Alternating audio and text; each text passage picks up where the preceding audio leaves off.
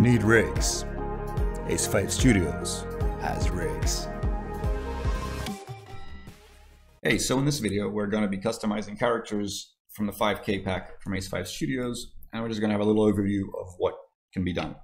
So initially, all these characters come with all the clothes that you see copied inside each character. So if we go to this character here and we click on the clothes and we press the S key to focus down where it is here. So if you unfold this 5K mail, you'll see that all the other clothes is hidden. So what we should do first is we should grab this top null. Let's copy it, make a new file, press Ctrl N, and paste it in here.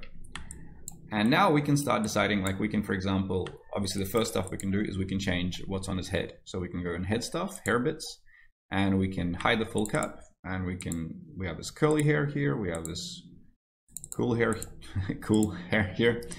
Yeah, so we have, and there's a whole bunch of them. There's a little balding hair thing here. There's a side wave. And obviously you can change the materials on them. So just go to the object manager and there's some hair materials. You can customize them yourself to whatever color you want. So give them some blue hair here without any trouble. It's not a texture, it's just a material. And furthermore, we can then go down towards the clothes in the mesh here category. So if we want, we can hide the overalls and the t-shirt short, the t-shirt crop, and we can just give him some long pants, for example. And we can give him a polo shirt. As you can see, we have two polo shirts here, one which is a short one, because sometimes with the shorts you want a shorter one, and we have a longer one for depending on what kind of clothes you're combining it with. If you ever have any problems and you want to change these, all of those clothes is easily customizable. So you can select this shirt here, and if you go down to it, just turn off the surface layer here, and now you can select this polo shirt and you can go into point mode, and we can, for example, select these points at the bottom here, and we can scale them out, or we can move them. Don't move them up and down too much, because you want to keep the horizontal spans like these. Like if you have a look at this shirt, let's turn on our display shading, and let's turn off our subdivision, and this guy as well. You will see that the horizontal lines line up pretty accurately between the objects. That's what allows for easy deformation. If they don't line up, like if you move them too far down, you will get pieces of clothing showing through each other.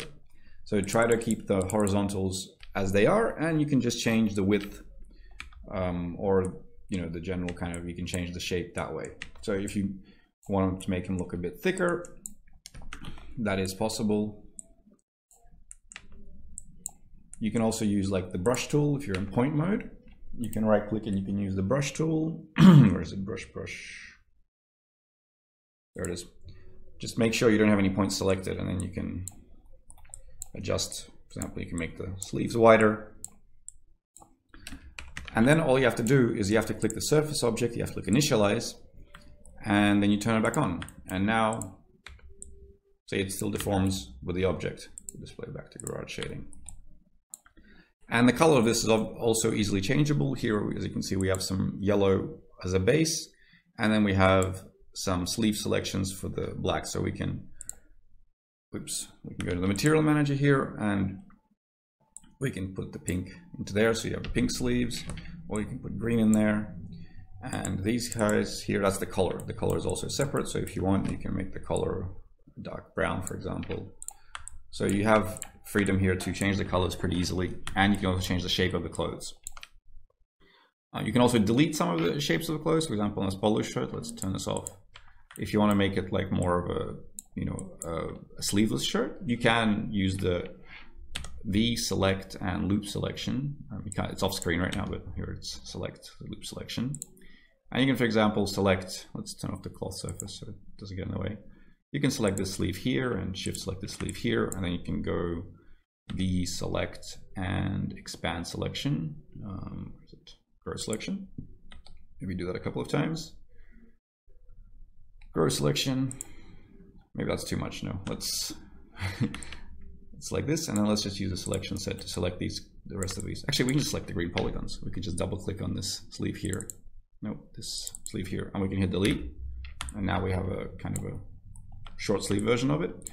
And if we turn on the cloth surface, we can have a bit of thickness. But if you want to close this in, what I would suggest doing is just select the edges. So go to Move Tool, go to Edge Tool, Edge Mode, and just double click these edges here.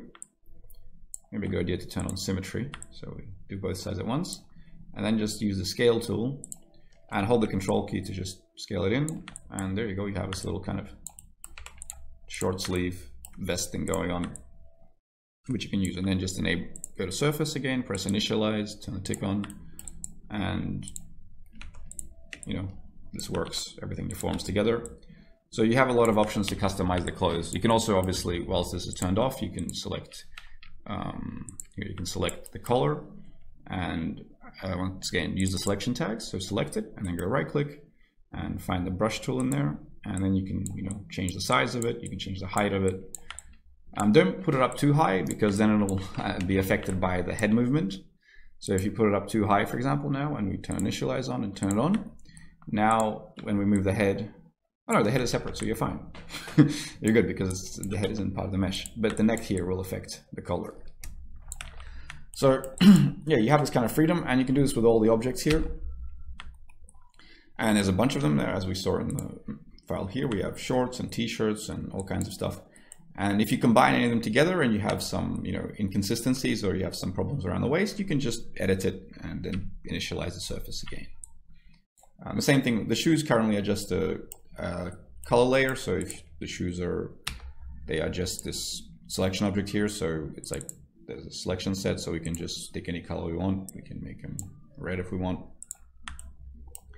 So yeah, that customization there. Obviously all the clothes have just regular materials on them, which you can find, and you can adjust them. So this one's pink, you can go and make it green if you want, or red. What else do we have which we can customize? We also, the nose here, I made it a separate mesh. And the ears, obviously, also you have space there. So currently we have the symmetry, and we have the ears here also seem to have an old ear. What's the old ear look like? Yeah, don't use that. So we just have this ear here, and we can rotate it, so we can change how it looks. You can also scale it freely. So you have this kind of control to modify your characters depending on what kind of thing you're building. And the nose as well, I made it, it's a separate object. So you don't affect the face rig or anything. You can scale it up. You can make it wider if you want. Or you can use, again, in point mode, you can use the brush tool. Losing the brush tool. Here it's on the left here, brush tool, yes. So make sure none of the points are selected, because if this point is selected, then you can only move that one point. Just so deselect everything, and you can modify the nose shape. There is also a couple of other noses in here, but they probably need a symmetry tool, because yeah, they should be. I'll just move it up, there you go. So you have this bit rounder nose, and this one, and yeah, this one as well. But so basically, and you can make your own noses for this pretty easily without breaking anything.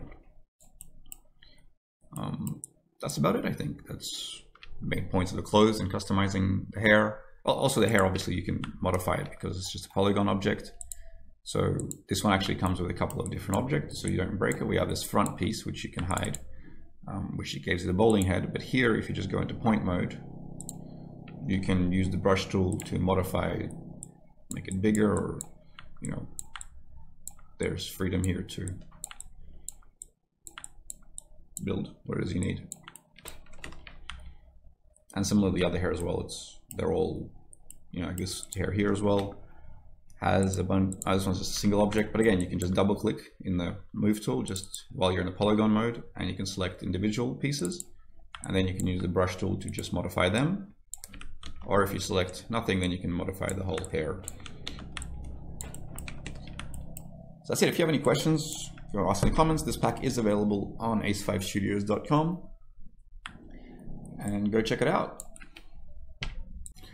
Thanks for watching, and remember that if you need rigs, Ace5 Studios has rigs. Just check out our website. We have a bunch of free rigs up top here, and then we have some premium rigs. We have Mia and Celeste and Marty and Meldon, and there's also a bunch of packs where you can build your own characters, and there's the 5K pack and the more simple 5J pack of stock characters, even some 5J kids, and some studio light kits for Octane, and there's a bunch of cats and other animals that Maria made, and there's hats and stuff packs, and there's 5-man, and there's this simple toilet man, and all kinds of stuff. And if you have a look, you can see Marty is a fully rigged character.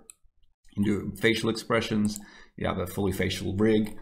You have, you know, you can pose them to different poses. There's just simple controllers, and all the other characters have the same thing. Meldon is also fully rigged. He's the child of the Ace5 family, so to say. And then we also have Celeste here. There's also a fully rigged face.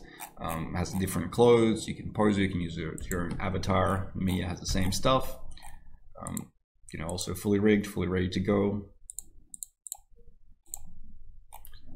And then we have the body pack, which is, when combined with the face pack and the arms and legs pack, you can use it to build your own characters quite easily, because you don't have to rig each part. You can just stick them together like a Lego set.